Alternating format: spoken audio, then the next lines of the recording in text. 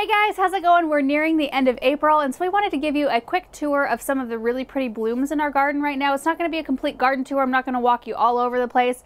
We're just going to kind of stop in a few key areas that I think are really pretty right now. And then we're going to give you a tour of our vegetable garden because the fence is done.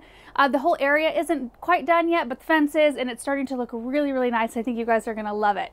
So I wanted to start right here because this is one of my favorite spots in the entire yard right now. You guys know these La Belle Epoque tulips are looking absolutely stunning. There are 300 of them in here. That's how many I planted anyway. I don't know exactly how many came up, but it looks like a 300 to me. There's a ton. I just love the height of them. I feel like I could plant even a taller variety back behind them. Erin and I were just talking about that today, like drifting some taller ones in there. I also did plant some daffodils and tulips in containers in a video earlier on this spring. These are called Peach Cobbler. And those poor things have been through a really stiff couple of windstorms, and they kind of were flopping a little bit, but they're rebounding and looking okay. A Korean Spice Viburnum right there. It's absolutely massive. I don't even know how tall that is, but it goes all the way up into the locust tree in full bloom, and its fragrance is just, if you guys have ever smelled it, it's just, it's kind of a nostalgic smell to me. My parents have one, and it's a beautiful, beautiful shrub. If you look through that little alleyway, kind of the little tunnel, you can see the Blushing Princess Alyssum, and I want that to just be this kind of sparkly looking river through there this summer. I'm really looking forward to it, and I think it'll do well. It's a sun-loving annual. It gets afternoon sun here, and the other side gets morning sun, so we'll see how the growth pattern differs, if it does at all. If we move further this way, you can see the Movada tulips right here. There are some in the ground, or right around this really sweet Aronia. This is a low scape mound Aronia right here. And then I have some in a container as well. These are some I planted in the same video along with the daffodils. Don't you just love that bicolor? This is a little bit different for me. I usually don't know. I mean, I choose things that have multiple colors, but these are very distinct. I usually choose something that's a little bit more muted, but I'm really enjoying these, and I picked these on purpose because I think that the colors go really well together. The labels and this pink here really blend nicely. And then we're still enjoying our Scent and Sensibility pink lilac in the container. Still doing great. Also smells really good. And then right across the pathway here are more Peach Cobbler daffodils. Now these look a little bit different than the ones in the pot. I wonder if I mislabeled those. It's quite possible that I mislabeled them. These aren't quite as yellow, but these are a little bit older, I think. No? I don't know. I'll try to see if I can find if that is actually what those are. Next up, we'll go look at a redbud that's looking absolutely gorgeous. Look at that. That is probably one of the most stunning pictures in the garden right now. I think the way that it kind of goes over our fireplace area on the right here, and then over the bench with the lemon coral sedum and the urns. It just frames everything in beautifully, and I love multi-trunked trees. Love them. This one obviously was here when we bought the house, and I'm so thankful to whoever planted this tree because I really, really enjoy it. It seems to enjoy this spot. Next up, I wanted to show you back behind the potting shed because we did do a makeover video there last year, and I think it's looking pretty good. There's all the autumn frost hostas that we just planted. They're doing really well. Oh, while we're at it, all my strawberries are still thriving and they're actually producing. Look at this. We've got little babies on here. More up here. It's exciting. We do have these hooked up on drip. Erin hooked these up for me so that they're watered. I think right now they're getting water every other day, and they're doing great. There aren't a whole lot of blooms in here, and in fact this area is like kind of a baby area. We just made it over last year, so all the plants are pretty small, but I'm really thrilled with how they came through the winter. So I just wanted to show you guys. Primo Wild Rose Heuchera in the front, beautiful color. They're mounding already. Cannot wait. I mean, they get pretty good size. I can't wait till they put on more size. This is a White Wands Veronica right here, so I have kind of a drift going on back here, and these will fill in. Really pretty white spiky flowers. But on the right hand side here, there are some Purple Prince tulips that I think are absolutely perfection with this Heuchera. The color is just perfect. So I'd love to get my hands on a bunch of these tulips and just mass plant this area. I think it'd be so pretty. And then of course the basket of gold sedum, wonderful perennial, super tough, blooms in the spring, but it does have really kind of sagey green blue foliage that I really like through the season. So that's looking really good. And then we are going to be developing this area probably this year. So that'll be a kind of a fun transformation. So now let's head to the area where our new fountain is. So this area probably looks a little bit different than it did when we installed the fountain initially.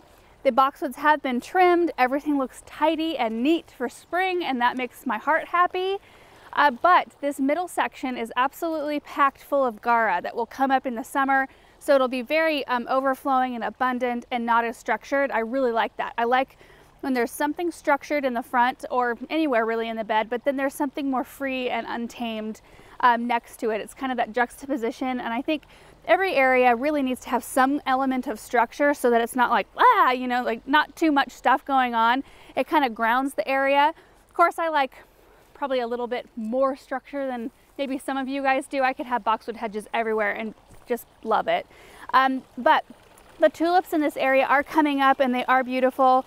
Is Russell in there? Yes. He follows us around. Really pretty blend of pale pink, apricot, and white tulips. I think that these came in a pack. The previous owner planted these, and I think he bought them down at the garden center where I work. And I remember us having packs of this blend, and I'd love to get more of these as well to pack this area out. But this fountain is called the Grand Kensington 3-tier fountain from Henry Studio, and this sound is wonderful. Didn't you guys love it? Okay, let's head toward the Versailles garden. So this is the first tree I wanted to show you guys. This is a Royal Raindrops crabapple.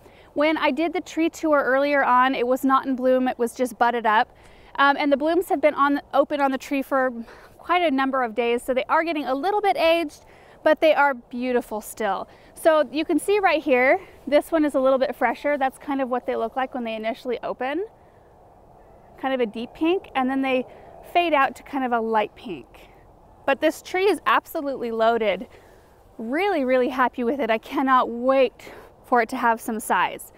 Okay, the other areas, there's like 3 of them over here I want to show you. Right here around this urn, we planted 90 Cafe Noir tulips, which have turned into more than that. Like each bulb that I planted, I think last year maybe there was 2 blooms that came up or something like that, and now there's 4 or 5 in every single bunch. So they're starting to naturalize, which is amazing. Because I wanted to plant more than 90 bulbs just because this is a pretty good size area. They don't stretch as far as you think they would, but I didn't need to, clearly, because they're just doing so well. Russell, what are you doing? Boxwoods are doing great. They have at least doubled in size since we planted them. The Russian sage, that's Denim and Laces, the variety, is coming back from the winter, looking good. And then right to my right, we don't need to get close because you can see the color from here. Those are the pansies I planted last fall. We're still enjoying them right now. I've never watered them or fertilized them one time this spring, and that's how they look. I wish that everything would behave that way in my garden. Aaron just informed me that the pansies actually get sprinkler water, so I take that back. I haven't fertilized them, but they have been watered. Okay, so this is a pink flowering dogwood. I also showed you this in the tree tour. The blooms were just starting to open, so they weren't fully colored, but look. Let's see which one's easiest to pull down. Look at the blooms on this thing. They are just so pretty. And I love, so this is in the entryway of our house. I love when we drive in, I can see this dogwood, and then I can look through Versailles Garden and I can see that crabapple blooming. So I just imagined to myself what this place will look like in 10 or 15 years just with these 2 trees. And that's kind of something to think about for your own yards.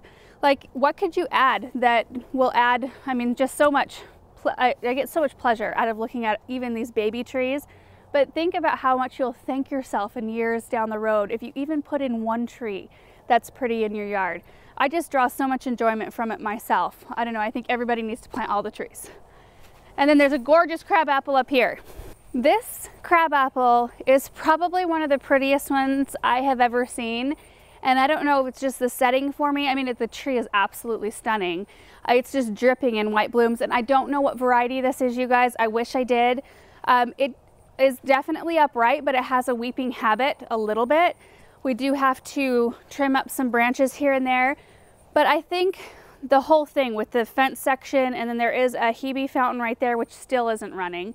but I think the whole thing is just so beautiful, and the honeybees absolutely love this tree. And so walking by it during the day when it's warmer out, I can hear it just buzzing with activity, and I like that. I liked that my garden has stuff that's attracting the bees. Let's take a look at it from the front side. Yeah, check this view out. You can really see the blooms. They're a lot brighter on this side. Of course, the sun's going down, so it is a little weird, guys. I hope it's looking good. I'm noticing underneath that my perennial game isn't super strong underneath. I haven't done a whole lot in this area, and there are red tulips I still need to take out. I need to get some red foliage underneath there because I think that there needs to be more contrast, but that's something that I'm going to be working on this year. I'd also like to, I'll probably leave the yellow tulips, but I'd like to bring a little bit more spring color down so there's a little bit more interest underneath. But, you know, all future plans and fun stuff. Okay, so I think that that's all I really wanted to show you guys today. There are other things blooming, of course, but those are like the most spectacular. So now we're gonna head toward the vegetable garden and show you what's going on there. Can you guys see it? Do you love it? I adore this fence. I think it turned out so great. I'm so happy with the spacing of the slats, the color, and those are all decisions that I had to make along the way, and I'm not great at making decisions, especially when it comes to something that is going to be a very visible part of my garden. Like I had to decide what angle I wanted these cut, the opacity of the stain. This is not a paint, this is actually a wood stain that we used.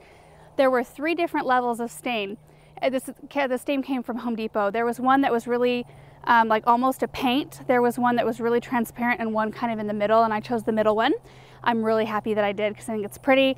I also had to decide how many inches I wanted the post to be up, all kinds of things, and I just think everything turned out so wonderfully.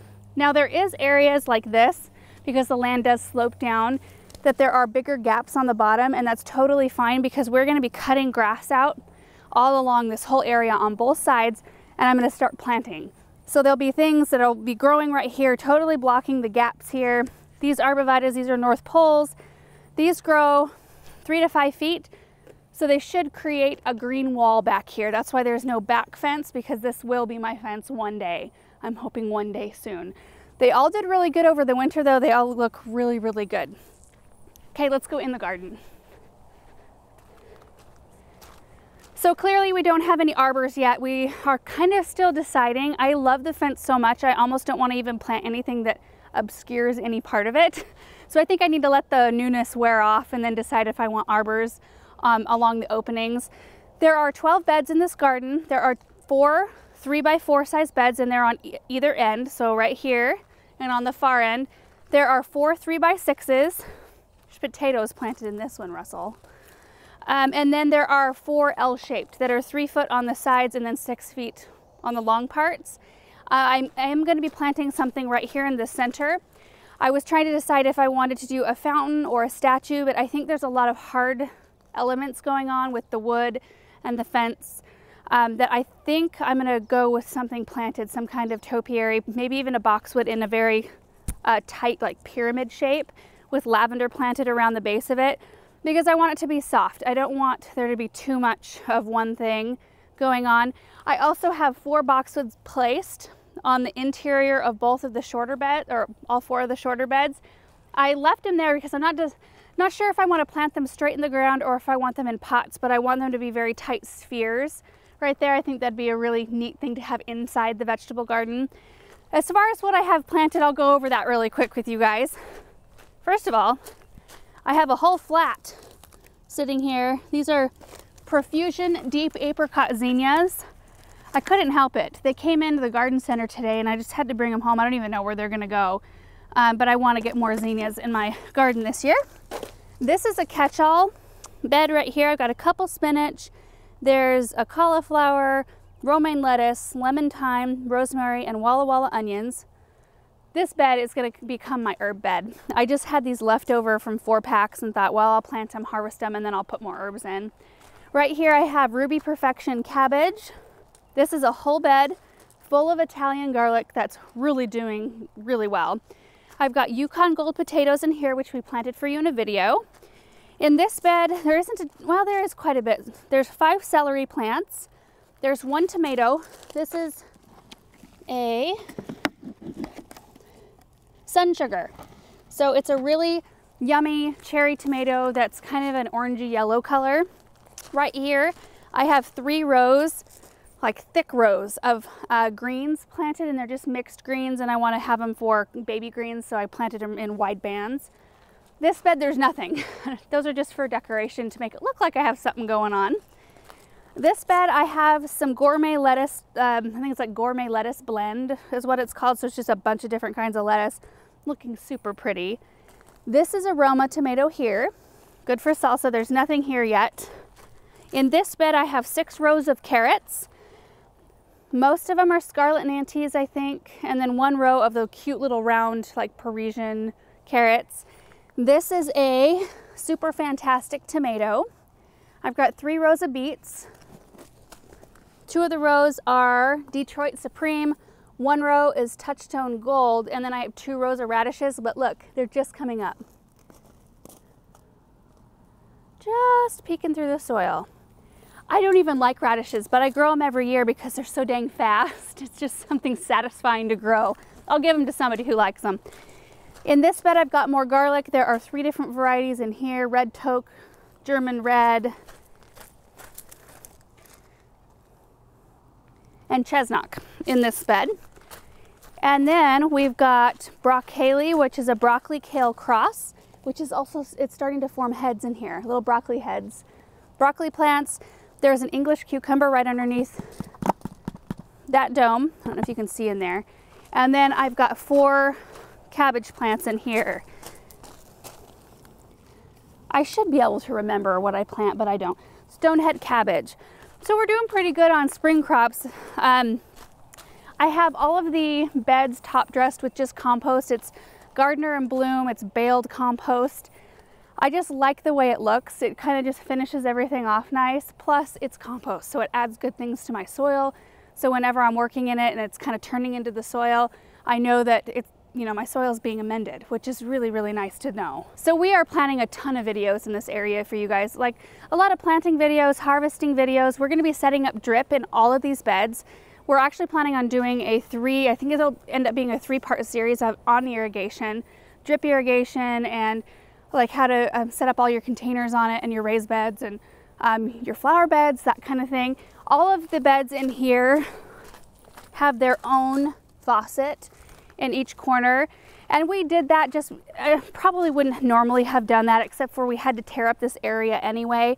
So we decided to do that so I could individually control all of the beds. Like if I had something in one of the beds that didn't want as much water, I could turn that one off that day, that sort of thing. It is so bright out here. The sun is about to set. So anyway, we will be doing a video about that to show you guys just how we're setting everything up. So that's pretty much it for the tour tonight. I hope you guys enjoyed seeing the blooms and seeing how the vegetable garden is coming along. We still have a lot of work to do in a lot of different areas. But you know, we're actually mulling over an idea, and tell me what you guys think down in the comment section. But I love to look at other people's gardens, and we love to figure out a way for you guys to take videos of your gardens and then submit them to us, and then we could share them on our channel somehow. Like kind of have a series going where it's not just our garden, but it's other people's garden, because we all get inspired from each other and we can all draw different ideas, even if it's one thing from somebody else's garden. So let me know what you think about that idea, if you think that would be something you would be interested in. So thank you guys so much for watching this one, and we will see you in the next one. Bye.